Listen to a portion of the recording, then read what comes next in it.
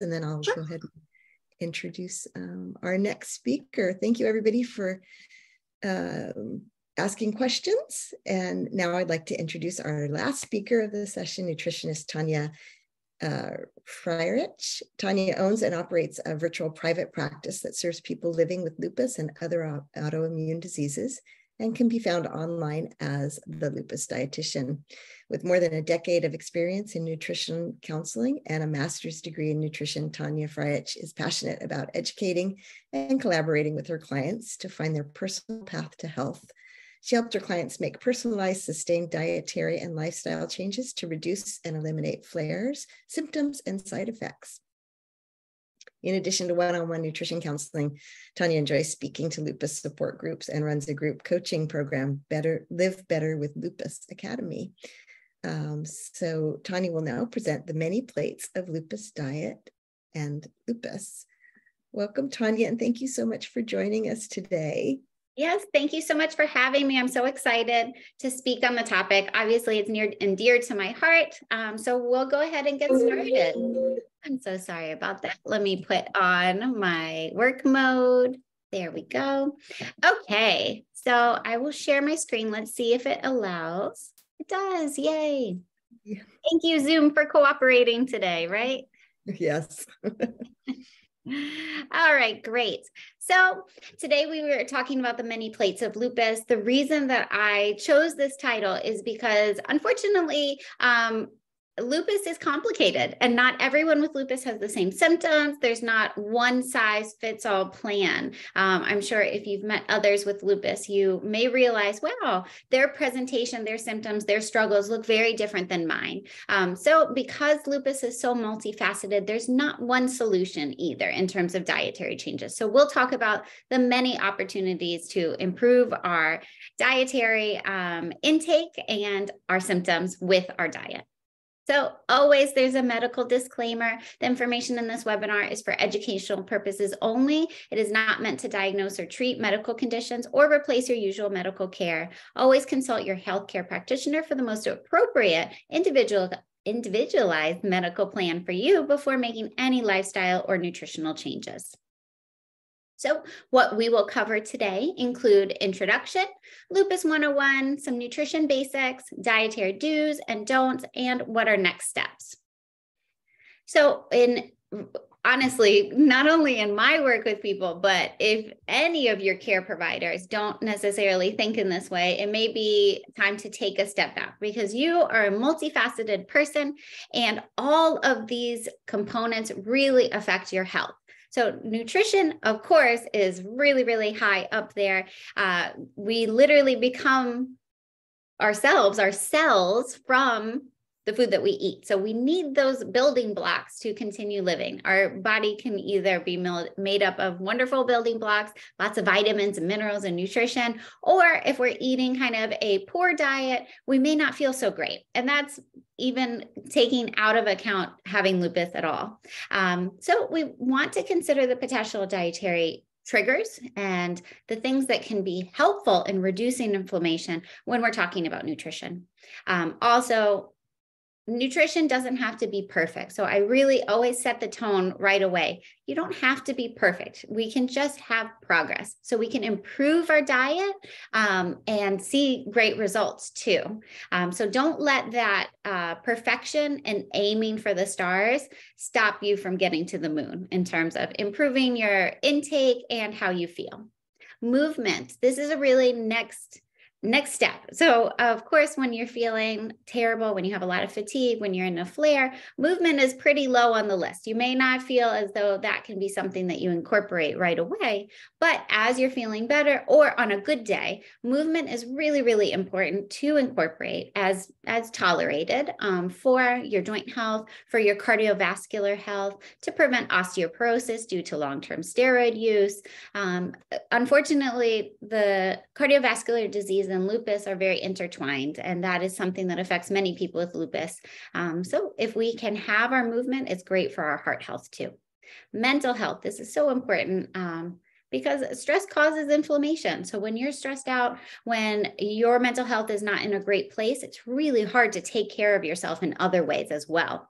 So stress management and coping with your chronic illness are all great ways and really important. Support. So your medical providers, your friends, your family, your support groups, all of those can add up as a really nice web or a net of support. So don't be afraid to ask. A lot of people are very independent and say, no, I can take care of it myself. But sometimes you have a terrible day. Sometimes you have a flare. So that support is so important to take advantage of and utilize. It's not as though you are being high maintenance. You just need a little boost at that time. I'm sure for your family, your friends, if they needed your help and you were capable of providing it, you would. And your environment. This is another really important thing to take into account in terms of how you're doing with your chronic illness overall and what you can do to improve your symptoms or perhaps worsen them.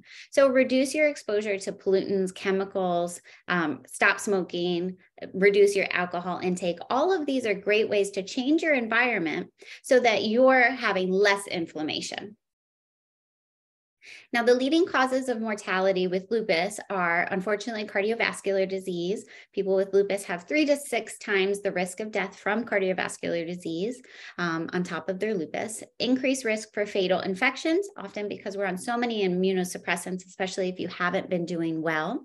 And kidney failure or lupus nephritis can advance. Unfortunately, kidney function is one of those things that anytime that there's a lupus flare that causes kidney damage, we don't really come back from that. We can't go from stage 4 all the way to stage 1 kidney disease. So being mindful of this is really important. Symptoms of lupus include extreme fatigue, pain, swelling in the joints, swelling in the hands, Raynaud's, headaches, hair loss, face rash, brain fog, sensitivity to light, also known as photosensitivity, rashes, abdominal pain, nausea, and vomiting. So these sorts of things may be things that you don't really connect with your lupus. You may have just thought, well, that's weird. I have a lupus flare and these other symptoms come before or after those, but they may be intertwined with your lupus. Now, I heard a very, very interesting talk from a doctor on this topic, how doctors feel sometimes frustrated that they can handle the type 1 symptoms. So that would be nephritis, alopecia, vasculitis, cutaneous rash, other rashes, cytopenias, and inflammatory arthritis with conventional treatment. So that seems to be something that, okay, great, we can really improve upon this. However, the type 1 symptoms, the ones that I just listed, the severity varies with your disease activity and parallels with lab markers. So that's really kind of where your doctor will say, ooh, I'm worried about this. Your labs look this way and you're having these symptoms. And then these type 2 symptoms are often where patients or my clients will say, I'm so frustrated. My doctors say my labs are just fine, but I'm still having these symptoms of fatigue, widespread or diffuse pain, cognitive dysfunction, brain fog, sleep disturbances, depression, anxiety. And that mental health component can also be a symptom of your lupus. Those two can be intertwined. So type 2 symptoms are often persistent and unfortunately chronic. They're usually not responsive to those conventional medications or prescriptions. But this is where you can make a really big difference with your movement, with your diet, and see that inflammation come down another way. So how can nutrition help? Certainly, if you are struggling with weight gain or have become overweight or obese because of your lupus medications or during your course of lupus, nutrition can help with weight. Also, if you have any food intolerances, and sometimes people ask me, well, I'm not sure if I have food intolerances, which is a great question to have. Those may range as, I get a mild stomach ache after I eat this, or a terrible headache. that could be the food. It could also be other things. So that's why we investigate together, talk about what foods you're eating and then your reaction to those, and really pay attention. Certainly nutrition can help improve your nutritional status. So if you are deficient in anything, we can fix that with nutrition. So oftentimes people with lupus are photosensitive. That means that unfortunately, when they are exposed to UV light from the sun, it flares their lupus symptoms or flares their lupus into a flare. If you really avoid the light, you may then become vitamin D deficient. So that's where nutrition or supplementation can make a huge difference. When we're vitamin D deficient, it's not great for our immune system, certainly not great for our fatigue either. Gut microbiome and integrity. This is so important. So gut health and our immune system are so interconnected. If we have leaky gut, if we have gut dysbiosis or off kilter between the good bacteria and the bad bacteria, that can all affect our lupus symptoms. So we want to pay attention to those things and see what we can do in terms of our diet and nutrition. Where to start with nutrition? We can do balanced meals, balanced plates, heart-healthy nutrition, reading nutrition labels, working with our food to reduce our inflammation, and increasing our nutritional content. So you've probably seen so many things about superfood this, superfood that, but there are some things that actually are pretty anti-inflammatory and can really help your lupus, which would be fantastic. So popular diets, many people ask me about these: keto, paleo, AIP diet. So I did want to address this very quickly. Keto diet is mostly high in fat. A lot of people take this to a bit of an extreme and do like bacon wrapped cheese or a lot of red meat and cheese. That's not the great way to go with keto. It's not great for our cardiovascular health. And that's what we want to protect. We want to reduce that inflammation down. So keto, sometimes people take it down another path and do more like salmon, eggs, nuts, seeds, and really try to increase their vegetables. But the problem with keto is it's very restrictive in terms of the amount of carbohydrates that you can consume while you're on ketogenic diet.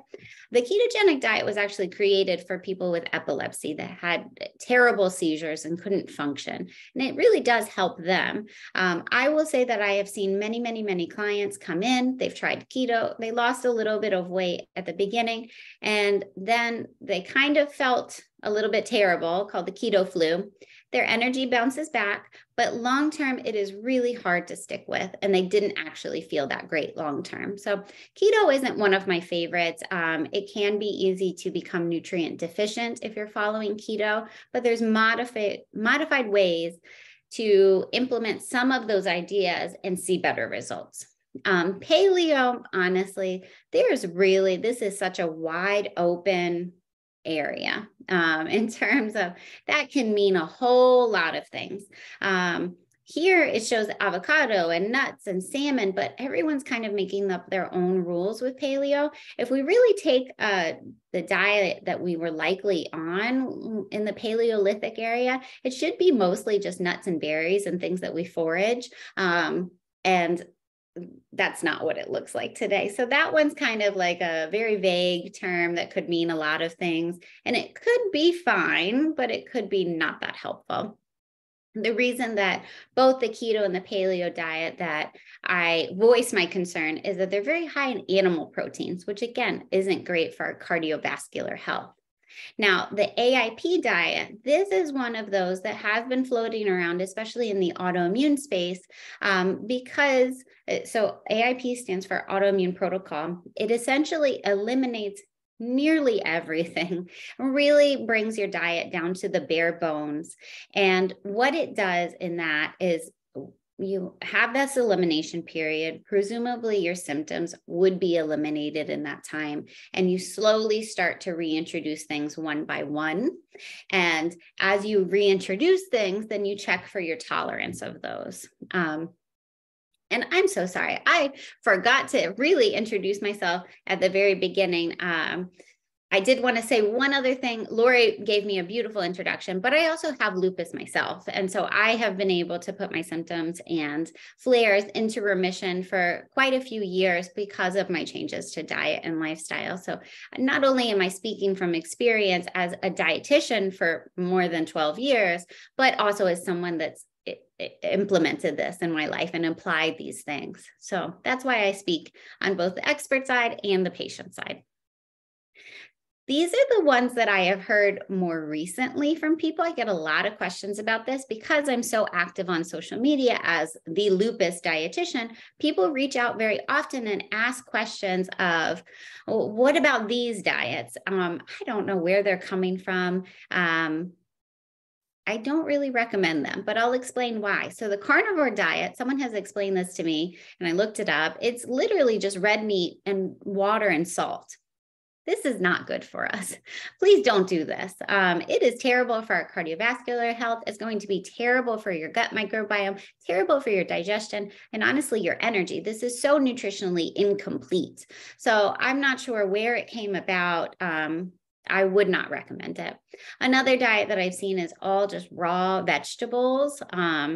Also nutritionally incomplete. So we don't want to focus ever on just one food group or just one food type. We really want the spectrum. The last diet that I really wouldn't recommend is essentially not eating too much, but loading up on 20, 30, 40 supplements. It's incredibly dangerous. Our supplements are not well regulated. So while it says something on the label, you may be getting something completely different. So I wouldn't recommend these at all. Each one of them, though, makes sense in moderation. So the dose makes the poison. We could have a little bit of red meat. Raw greens are wonderful, but your whole diet shouldn't exist on it. And adding supplements carefully and mindfully can also be really helpful. So other popular diets to talk about, vegan diet, that's another one that I get a lot of questions about. And at least this is more balanced. So you're getting plant-based proteins, vegetables, fruits, whole grains, beans, lentils, chickpeas, a wide variety of nuts and seeds. This can be quite fine. Sometimes people do need supplementation of B12, for example, which is a little difficult to get sufficient amounts from your diet if you're completely vegan, and vitamin D, which we've already talked about due to the photosensitivity and lack of those sources. Now, vegetarian, this is also kind of a vague term that could apply to many things. Vegetarian is not plant products, or all plant products, not animal products. But sometimes people are pescatarian. They include fish. Sometimes people may include a bit of chicken every once in a while. I am not opposed to people making it their own. I think that's actually exactly what you should do. So in the middle, I put what you want. So everyone can figure out this perfect melding of things that they can't give up because of nostalgia, because of their culture, things that they really need, a food that they need to have in their life.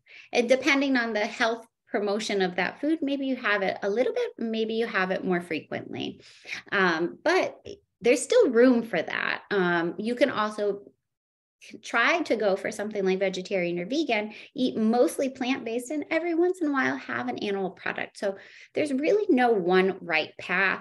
Everyone with lupus that I have as a client or other autoimmune diseases, I work with them on their specific, let's say, the Mary diet, or Kamaya, the Kamaya diet. So there's not one size fits all. Please, please, please.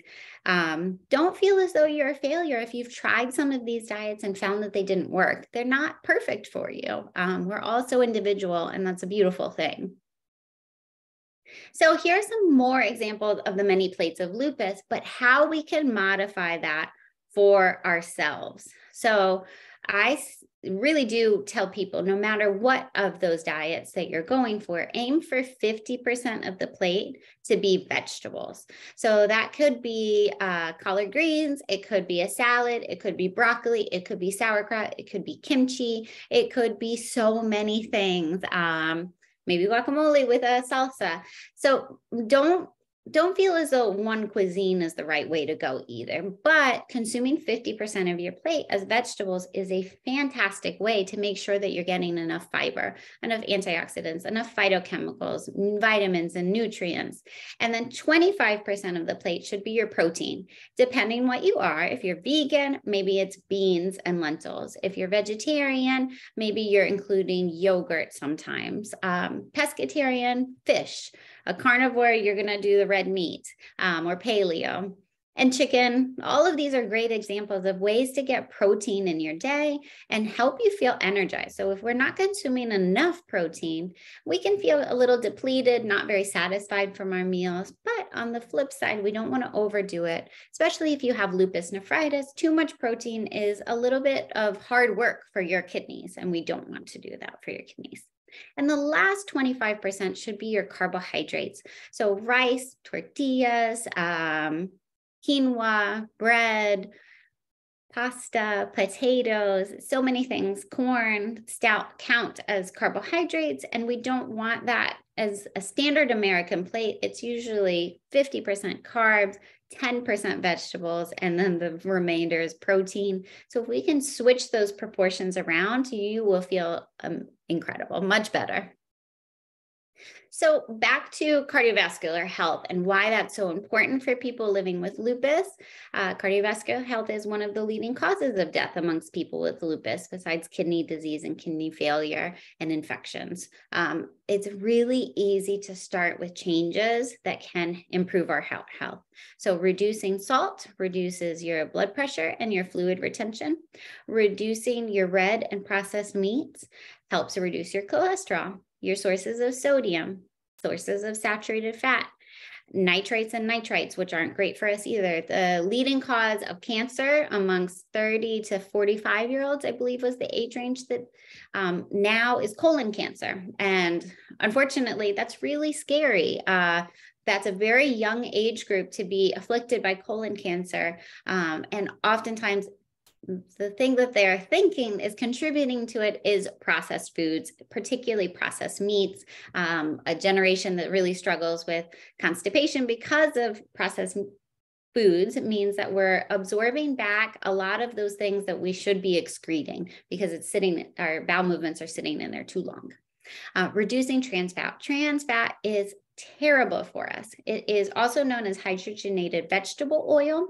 It may be found in the ingredients list. A word of caution is that in the nutrient label or nutrition label, they may not say that there's any grams of trans fat, because if it's less than 0.5 grams, they can say it's 0. So that's where you need to look in the ingredients list, because we do not want any trans fat in our diet. It is really, really bad for our heart health. The places that you may find trans fat would be processed foods, those croissants that come in a 12-pack at a superstore and are completely soft and delicious. A week later is a sign that it probably had trans fat in it. As you know, if you get it from a bakery, it's stale the next day. So they're putting something to preserve it for much, much longer. Eliminating trans fat can help really reduce inflammation, and it's so much better for your cardiovascular health. Other places that you can find trans fat may be margarines, like cookies, cakes, baked goods, snack foods. They may be kind of sliding it in there. Those processed meats may be things like bologna, deli meat, hot dogs, Spam, anything that is, again, pretty high in sodium and pretty processed. Something that I wouldn't count as a processed meat would be something like rotisserie chicken, where they're just kind of roasting it. And reducing salt. So you do want to look on the nutrition labels for sodium. Sodium really shouldn't exceed 2,000 milligrams per day. For some people that really need to be on a more restricted diet, they may have to be less than that, but that's a good ballpark to go with. And something like a canned food, for example, may already have 800 milligrams. I usually recommend people, if you're shopping for your groceries, the canned foods to have that are okay would be like salmon, tuna, chicken. Look at the sodium content. It's usually not that bad. Otherwise, really kind of try to avoid the canned foods. If you're choosing things like vegetables, go with fresh and frozen the majority of the time. And heart healthy choices. So we want to increase our fresh produce. That can be any color of vegetables, fruits, really anything that's pretty unprocessed. So maybe you're getting like sprouted beans or lentils. But in terms of vegetables and fruits, we also want to eat the rainbow. Each color represents different nutrients. So if we're choosing different things like red and blue and orange, then you're getting different nutrients too. So red and orange usually have vitamin A in them. That would be like carrots, for example. Green, like leafy greens and broccoli, has vitamin K in it. And something like blue, like blueberries, that has other vitamins. So making sure you're having a colorful plate or colorful throughout the day is a great way to make sure that you're also getting a balanced nutrition and intake. It also increases your intake of phytochemicals, antioxidants, fiber, yay, helpful for reducing that risk for colon cancer, and vitamins and minerals. A lower glycemic index, higher fiber. When we consume things that are lower in glycemic index and higher in fiber, it's great for our digestion, it's great for our gut microbiome, and we feel much better after consuming this. You feel more satisfied for longer. You oftentimes may notice your appetite is decreased, especially if this is anyone out there that is trying to lose weight. Choosing these sorts of foods is a really great idea. It helps you in a lot of ways. Also, having more stable blood sugar, hormone balance, more energy throughout the day, sound pretty nice. Can help with your lupus symptoms as well. And lastly, the omega-3s or the polyunsaturated fatty acids, also sometimes pronounced as PUFAs, help in terms of reducing inflammation. They're very satiating. They can reduce your body weight. And so healthy for us. So the examples here are things like salmon, chia seeds, hemp seeds, fish oil, walnuts, almonds. Other fish could be sardines, tuna, herring, anchovies. Those are all great sources of omega-3s. The lower glycemic index and higher fiber foods may be lots of vegetables, whole grains instead of refined grains. So brown rice instead of white rice, quinoa instead of white bread. Many examples there. And then we talked about the fresh produce already. Now, if you're at the grocery store, what can we look for? We want to increase our things like fiber, potassium, unsaturated fats, protein, vitamins, and minerals. These are all nutrients that sometimes people struggle with getting enough of. So fiber could be more vegetables, more fruits, more whole grains, a nut and seed type bread instead of white bread. Potassium can come from things like bananas, spinach, avocados. A lot of fresh things have potassium. Unsaturated fats would be those omega-3s or other nuts and seeds, olive oil, canola oil. Not canola oil, avocado oil are unsaturated fats. Canola oil does, but I'm not a big fan of recommending that too much. It's higher in the omega-6s. And if you're eating any sort of snack foods ever, or foods in the American food system, like going out to eat, you're probably getting plenty of vegetable oils, but not enough olive oil or avocado oil. Protein can come from animal sources for sure, but if you can get it from plant sources, that's a great idea as well. So nuts and seeds, beans, lentils, chickpeas. We do have to err on the side of caution. If your lupus nephritis has advanced to the point of advanced kidney disease, then we don't want to consume too much protein. Vitamins and minerals, that's always really exciting. Obviously, we would love to get them naturally. A lot of things that are a great source of vitamin and minerals don't have nutrition labels. Like you're not going to see a nutrition label on your apple. But if you can get it from foods like that, fantastic. If you're consuming something that's coming with a nutrition label, maybe like a brown rice, for example, that's going to be higher in vitamins and minerals than something like a refined grain. Although for some things, they do supplement back in, they add back in. We do want to decrease our salt or sodium. We do want to reduce our saturated fat intake. And we want to avoid trans fats. So reduce your added sugars. Added sugars are such a hot topic these days. Honestly, if you can really reduce them in general, it's great for inflammation. You don't have to go down to 0. So the American Heart Association recommends something like 24 grams of added sugar as a limit. If you're having a soda, you're probably already at like 48 or 64 grams of added sugar.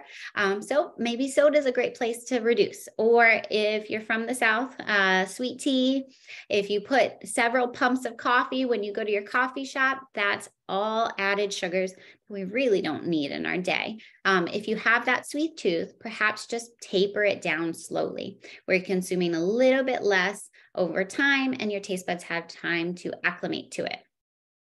We talked about the trans fats, we talked about the saturated fats and the sodium. So I feel like you all know exactly what I mean with those. So what are inflammatory foods? These are lupus focused. Tartrazine is also known as yellow number 5, FD&C yellow 5. It includes, it may be in foods like candies, chips, crackers, cereal, unfortunately makeups, and medications. Tartrazine is from the family called hydralazine that can actually cause drug-induced lupus. There's been some old research studies about how it can worsen lupus symptoms, so we really just want to avoid that as much as possible. You don't need this. There's no nutritional benefit to yellow number 5. It's just a food dye, and it's usually in foods that we shouldn't be eating very much of anyway, like Skittles or Fruit Loops, in terms of like those little colorful cereals. If you can just avoid this, that would be fantastic. High fat and high salt is something that we've talked about. The saturated fats or high sodium, those may be in foods like processed meats, TV dinners, frozen meals, canned foods. Both of them kind of go together in a lot of these things. They're just really processed. Both of those you don't need in your life. And that really applies to anyone, not only people with lupus, but anyone that's just trying to choose healthier items. Ultra processed foods. These would be anything that's shelf stable for years and years and years, besides something like honey. Maybe the ingredient list has 55 ingredients. There's a lot of added ingredients. There's a lot of added preservatives. Not so great for us. Soft drinks, chips, chocolate, candy, ice cream, breakfast cereals, packaged soups, chicken nuggets, hot dogs, French fries, anything that's just honestly super processed probably is also losing a lot of nutrition along the way. This is specifically for lupus. Again, our alfalfa seeds and sprouts. So they contain L-cannavanine. This can be found on certain dishes like sandwiches, pho, pad thai, stir fries, salads. This component irritates lupus symptoms for some people. There are a lot of nutrient benefits of the alfalfa seeds and sprouts, but thankfully there's also other seeds and sprouts out there that can be a wonderful addition to your diet and not be inflammatory for lupus. Excessive alcohol, we all know that this isn't great for us. So intoxicated has the word toxin in there. It does cause unnecessary inflammation, not only to our livers, but in a lot of other places. It's not great for our gut microbiome either. That would be including beer, liquor, cocktails, or wine. So if you're trying to reduce your intake of alcohol, what I usually recommend is doing something like having an alcoholic drink and then a glass of water. And you can always make it look like a mocktail too. So maybe get seltzer water with a lime and in a cup that it would make sense to have a vodka soda. And that way, if you're a little bit worried about people questioning what's going on, why are you not drinking? Obviously, you should feel safe to say, hey, I'm looking out for my health. I'm trying to reduce my alcohol intake. But if you don't, if it's a setting that you don't feel comfortable, you can always go with that so that it appears as if you're drinking alcohol, but you're not. Also, it's actually quite funny. It's been quite trendy to be like sober curious or not drink at all. So that is becoming part of our culture where people are kind of realizing I don't feel so great when I drink a lot. And that could be something that makes it more socially acceptable. Or you tell your friends, hey, I don't feel great when I drink and I'm cutting down. Excessive sugar. So we talked about this briefly, but just to reiterate, not only the natural sugars, but also the artificial sweeteners. Artificial sweeteners, that could be like Splenda, stevia, NutraSweet, there's so many of them, equal, all of those fake sugars. And now like monk fruit has become more popular. All of these are very processed. So sometimes people say, but the stevia or the Splenda or the monk fruit, isn't that from a natural source? The problem is that it's still ultra processed to be 2,000 times the level of sweetness as something like a spoonful of sugar. They also can sometimes interact with our gut microbiome in a negative way, encourage the bad bacteria to flourish and discourage the good bacteria. We want that to be in a great balance, and it doesn't help with that. Now, natural sugars, that could include brown sugar, honey, molasses. There's so many different things that could be a great source of sugar.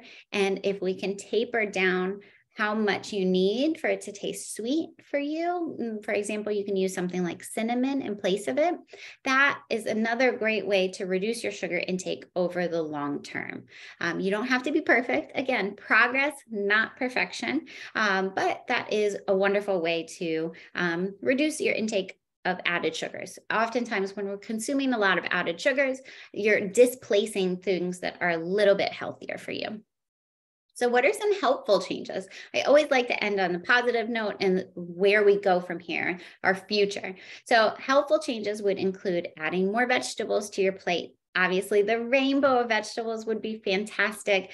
If you like 5 vegetables, great. Just consume those 5 vegetables on heavy rotation. Maybe come up with fun ways that you can prepare them in newer, different ways. Healthy fats, that could be your salmon, your tuna, your sardine, your anchovies, your herring, your walnuts, your almonds, chia seeds, ground flaxseed, avocado oil, olive oil. So many different options out there that can be really great way to increase your omega-3s. High intake of unprocessed foods. So more fresh fruits, more vegetables, more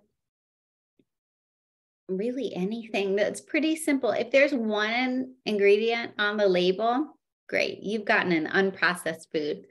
Brown rice could be another one. Tofu, one ingredient. So look for things that are just really straightforward and haven't been processed down to the nth degree. If you can, switch out your vegetables from the canned to the frozen or fresh. Those are very nutritious and maintain a lot more of their phytochemicals and antioxidants. Less meat and more plant proteins. So instead of a steak one night, if you can have tofu, great swap. Instead of pork roast one night, perhaps everyone goes in for delicious beans and bean enchiladas. I'm just thinking of different dishes. So there's so many delicious ways to have plant proteins that can not only be delicious, but also really a great source of protein. You're not losing out on how much protein you can consume by getting it from plants. And the bonus is you're getting a lot more fiber, vitamins, minerals that you may be getting from meat. Add gut healthy choices. So this can include things like probiotics, prebiotics, fiber. All of that encourages the good gut bacteria to flourish. Things that help prevent or heal a leaky gut would be things like bone broth or collagen, because they contain collagen and it helps build up those tight junctures again in our gut. Spices, don't forget to flavor your food. I love ginger and turmeric and cinnamon for how anti-inflammatory they are and delicious. But you can use so many spices that can give your food fun flavor, mix it up a little bit, and also give you a boost in terms of, they do have a little bit of vitamins and minerals, but also components, active components that can help you. And rethink your drinks. So let's move away from the things that have a lot of added sugar. Let's move away certainly from those processed energy drinks that give you tons of caffeine. It's very overstimulating for our system. Have more water, have more smoothies that you can decide what goes in them. Have some unsweetened coffee or tea. Have any sort of brewed herbal teas are wonderful. Green tea is great. So there's so many ways that you can make your drinks work harder for you. And I do want to leave time for questions. So thank you so much. Here is how you can reach me on the web at www.thelupusdietitian.com or email at tanya@tanyabnutrition.com. You can follow me on any social media site at all, Facebook, TikTok, Instagram, YouTube. So please don't hesitate to reach out if I can be helpful to you in any way. And I do want to give time for questions. So do we have any questions yet? Hi, Lori. Hi there. Thank you, Tanya. That was so good. My gosh, I learned a ton. Thank you. I know I need to change my diet is what I'm hearing. So yeah, so if anybody has questions, feel free to type them in now. Joanne, if you have any questions, you can pop on and ask as well. Tanya, before you joined us, Joanne was sharing her food changes that she's made with her lupus. And it was really interesting, you know, how that it's amazing how much food affects us. I know it's the simplest of things, but it's so true, right? And very, very true. Yeah. I mean, I have so many clients that are so frustrated because they've tried so many diets and they're like, I'm not seeing the consistent results, and they just haven't found the right approach. So that's usually what I help people with of, okay, what are your true food triggers? And then where do we go from here? What can we craft your diet around? And the difference is amazing. I mean, their energy pops up in 2 or 3 weeks, joint pain reduces, their rash goes away. Like, oh, what a new lease on life. I bet. Are there simple, what's the simplest way to track your how food affects you, do you think? Oh, great question. You can always do a food log and then a symptom journal. And so I eat these sorts of things, and then I notice, whoo, the next day I feel terrible, or I have terrible diarrhea, and then sort of play detective of, ooh, I've noticed now every time I eat this, it doesn't go so well, or this type of food. Maybe for someone, for example, it might be dairy. I think a lot of people are more lactose intolerant than they believe. And then if they eliminate it, they're like, wow, I feel so much better. Okay, that's great. Yeah.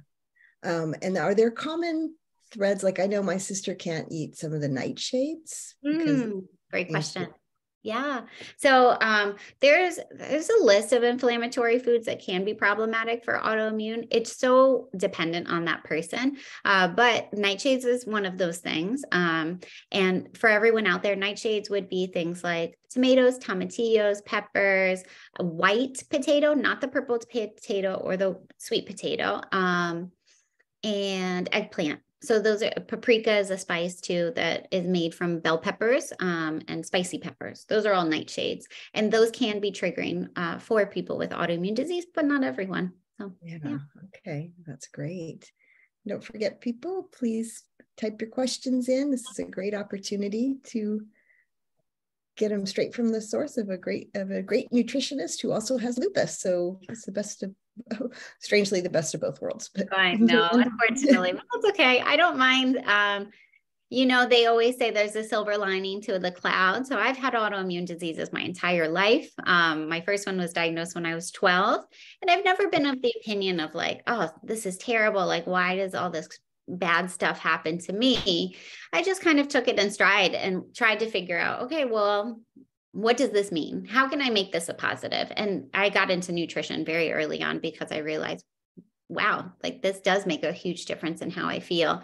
And then realizing that there was such a lack of good information out there for people with autoimmune diseases and diet, that really fuels my passion. Because even if people don't decide to work with me, hey, I've given them information that can make them feel better. And that's a really amazing thing to bring into the world. Absolutely. Joanne, did you have a question? Hi, I do. Thank you so much for sharing all that information. I do feel like diet plays such a huge role, and, you know, sometimes we don't understand that. So breaking it down like that really helps show people what is actually in our food. And I am not perfect by any means. I try to follow.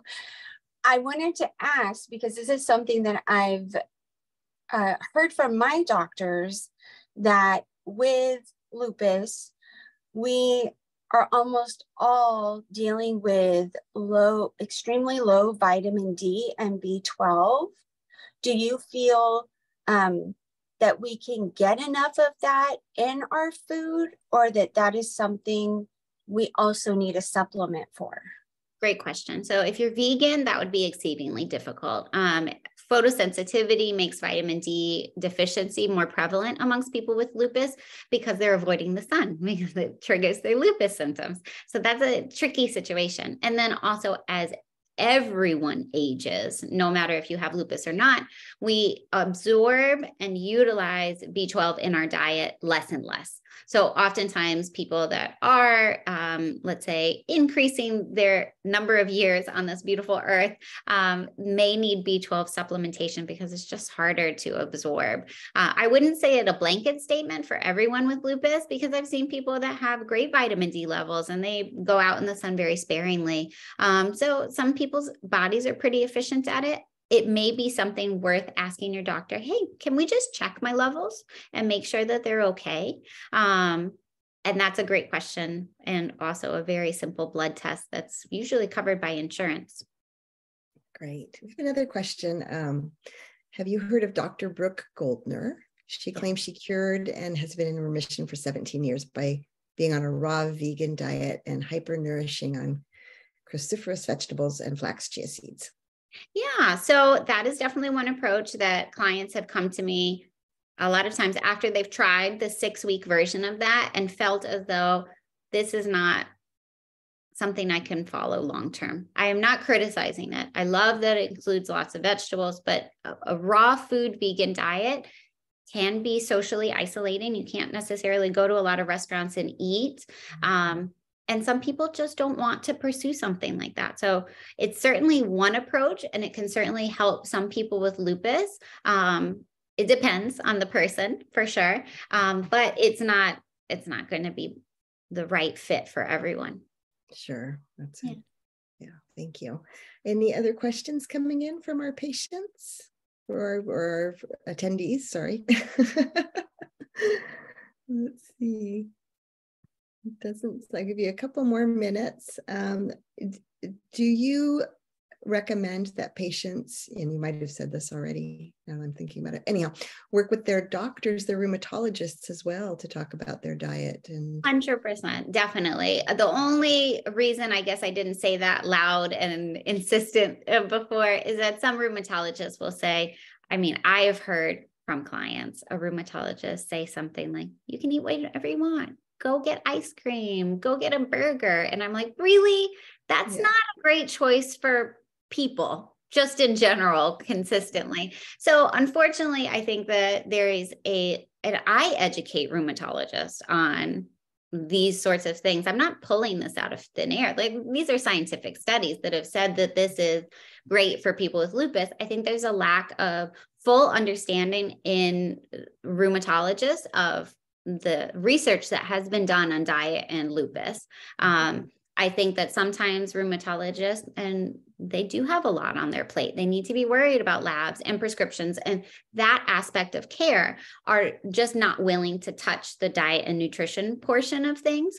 Totally fine. That's why dietitians exist.